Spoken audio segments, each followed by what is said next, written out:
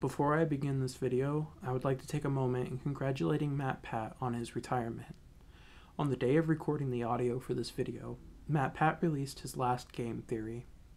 There is no explaining the impact that this man has had on my life, even to this day. In his retirement announcement, he had mentioned how important his audience is to him, not his numbers on a screen or the next paycheck, but the individuals. That resonated with me and my hopes for my channels. So as MatPat steps down, I hope to be able to step up and build up a community that raises each other, all while I share my passion and love with all of you in the hope of being entertaining. So thank you, MatPat. You will be missed. And now, for your regularly scheduled program. As most of you may or may not have known, I have been hard at work on a video series detailing my time playing Sonic Adventure. Highly suggest you check it out after this video. This new series has brought on a good number of eyes to my channel who have shared a variety of opinions. One of these comments piqued my interest, however. Sonic Adventure stands still making videos when Sonic Frontiers is basically adventure but massively better. And although I personally find this take to not be exactly right for reasons we'll get into later, it gave me enough reason to finally make a video on what I would want to see in the future Frontier sequel that would make Warm Potatoes' take a bit more accurate. Before I start though, if you're a fan of all things Sonic, I would love if you would subscribe to the channel, as I have so much to share and would hate for you to miss out. And with that statement out of the way, let's get into the video. Sonic Frontiers from launch to today was a roller coaster of a ride, mostly considering the end of the game and its later revision through free DLC patches. Where before the patches, we had some of the craziest boss fights ever seen in Sonic's history, providing some of the best music in the Sonic series, as well as some of the coldest moments known to man, like Sonic grabbing onto Wyron to chuck him into the side of a mountain. That was just so awesome.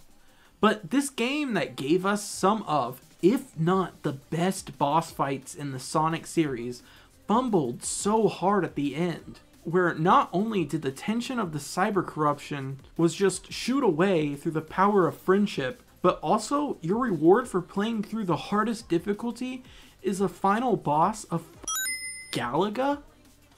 When I had played this originally, I had sat in silence through the credits because there was no describing the bad taste it had left in my mouth. Now, there are those DLC patches that fix this issue, but it still goes to stand that mine and many people's final impressions of this game that had some of the best moments in Sonic history was Galaga. And then they had to wait a year to play an actual ending to this game, which isn't the best look for this title that is supposed to save the series.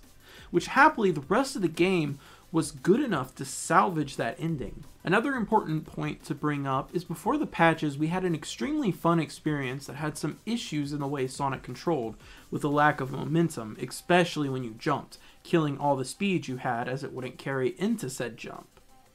This problem was later mitigated with two additions that fundamentally changed how Sonic's movement could be utilized, with the addition of a deceleration slider and the glorious spin dash.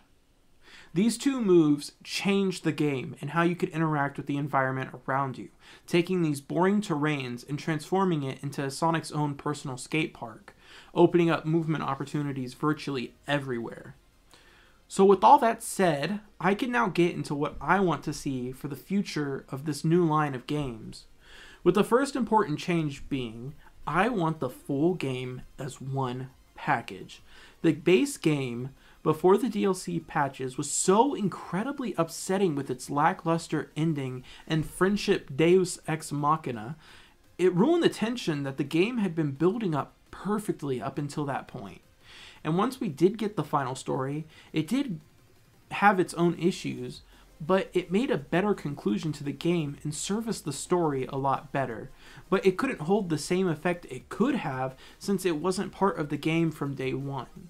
By the time it came out, most of the people who'd played the game were already let down by the original ending.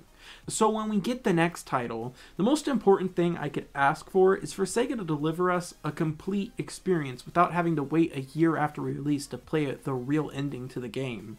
This would also allow them to tell their story without having to break it up and ruin the tension, because imagine if Frontiers was a full package and we got to play as the side characters before helping Sonic's corruption, allowing us players to have some emotional connection to Amy, Knuckles, and Tails' efforts to help Sonic, instead of them just holding hands and singing Kumbaya to free him. The next important change I would like to see in the future are the environments. Sonic Frontiers environments are incredibly bland and basic. You run through pretty standard green pastures, sand, snowy volcanic area, and then the return of the green pastures.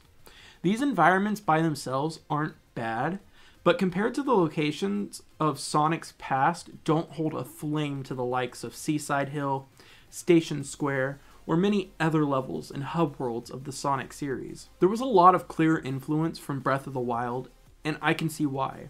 Not only was Breath of the Wild a huge success, giving Frontiers something to piggyback off of, but in having these more basic playgrounds to run around in, it gave Sega enough room to focus on the other aspects of the game, such as the gameplay. But now they have their formula, they know their direction, so now I expect more coming out of the environments in the next game. Some of what I would love to see for the future of open zones vary, as there's so much you could do.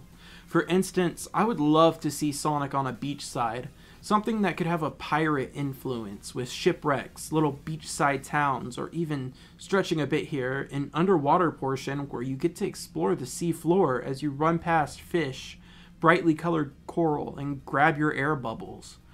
But moving past beachsides, another zone I would love to see would be something themed in a city. Imagine seeing the city in the distance with the lights shining in the night luring you in. Billboards, signs, and attractions lining the streets. Like Sonic running through Las Vegas itself, making it not only a city level, but with the themes of casinos that Sonic is so associated with. There's so many possibilities and zones you could use for Sonic that would greatly surpass the bland grassy plains you run through in Frontiers. Things that would make players' jaws drop as they explore more of Sonic's world. Another important part of bringing these environments alive, however, is the addition of NPCs. Sonic Frontiers was designed to be a somber approach to the islands Sonic is running through. A good excuse for making these islands pretty much void of life for the most part. But as we breach the topic of city and town themed zones, it also brings to question the inhabitants. Whether it is the cars on the street or the people that make their way to and from work, I can't help but wish we had people to interact with, and even give us side missions to give us more reason to explore the zones than just to collect tokens. Breathing life into these zones won't only help with the immersion into Sonic's world, but it adds the possibility for unique objectives, the potential for bosses to feel more threatening now that you know what's at stake, and much more. NPCs are an important part to shaping the gaming world, and it's something that I think the follow-up game desperately needs to take it to the next level and give more reason for continuous playtime. The last point I would like to bring up in this video is cyberspace. The cyberspace levels, in my opinion, was one of my favorite parts of the Sonic Frontiers experience. The short stage length and fast reload time was a perfect blend for allowing me to try and perfect my runs.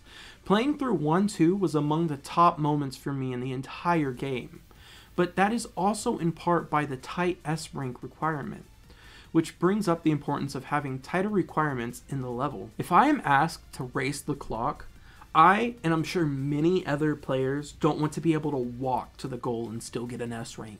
I want there to be a rewarding feeling for accomplishing these stages, and if it was done this way for skill differences or issues, then it would be better to tie the clear conditions to the difficulty chosen. Because for a while now, the level difficulty has felt more like a garnish, just decoration and no use. This was something changed in the Final Frontier DLC, where the difficulty changed the tower platforming sections as well as the parry windows, among other small changes. So tying difficulty to the cyberspace clear conditions doesn't feel like the biggest ask. So, editing Austin breaking in here, I was not aware that the extreme difficulty you get for 100%ing all the side objectives gave you tighter S rank windows. So, oops. And another part of cyberspace I would like to see changed are the levels themselves. It is written into the story that these levels are messed up recreations of Sonic's memories. So they reuse stage sections as well as assets from Green Hill, Chemical Plant, Sky Sanctuary, and City. I personally don't mind this. I actually really enjoyed running through the old stages. They are genuinely well constructed, and with Sonic's new move techs, it allows you to explore these sections in an all-new way. However, I don't think Sega can get away with doing this for a second time, so when it comes to the future of stages, I would like the aesthetic of these stages to match with the zones that they are in, given the zones take my advice and stop being bland. And if matching them to the zones isn't an option, then I would like to see Sega take a note from Breath of the Wild and create a template that would be shared in the levels. I wouldn't want it to be bland and boring like Breath of the Wild, but I would also like it to have its own aesthetic instead of reusing Generations assets. Like, say instead of cyberspace, the next game focuses on Sonic. I don't know, getting shrunk down like some type of Honey, I Shrunk the Kid story. Then we could have a continuous level theme of overgrown weeds and huge bugs. Obviously not using that theme exactly, but getting the point across of making something new while also not doing too much depending on time constraints and other factors. And when it comes to the actual platforming part, I honestly liked the original levels we had gotten in Frontiers. I would love to see that expanded on, especially platforming that takes notes from the final tower climbs in the DLC. Like, yes, they were challenging, but it was easily my favorite part of that final DLC. The tower climbs were not only fun, but it had chunks where you could decide how to get across, like safely homing attacking enemies across a section, or risking it all and using a spin dash and a slope to fly past it. I like having options. It makes me feel like when I find a faster route or skip, that I truly earned it. And I would like to see that brought over into the future titles. It's why I like Sonic Adventures so much. The platforming is open and allows the player to express themselves in how they traverse through the levels. So, TLDR, if Sonic Frontiers wants to rival the likes of games like Adventure, we need 1.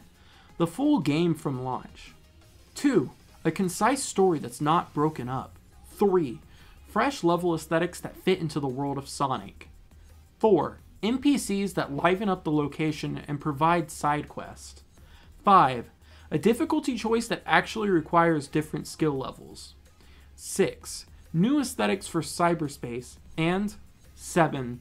Original stages that are more open-ended, allowing players to carve their own paths. And in finding all 7 of these points, Frontiers could transform into Super Frontiers, and not only become mine, but I'm sure many other people's all-time favorite Sonic game. But tell me what you think. Do you like the suggestions I made, or are there other things you would want to see implemented? Tell me in the comment section below. And while you're down there, I highly suggest subscribing. I really want to make this into my career, and making videos to entertain all of you is just something I'm passionate about. So your subscription could really help me get one step closer to that goal. And with all that said, thank you so much for watching this video, and I can't wait to see you guys next time.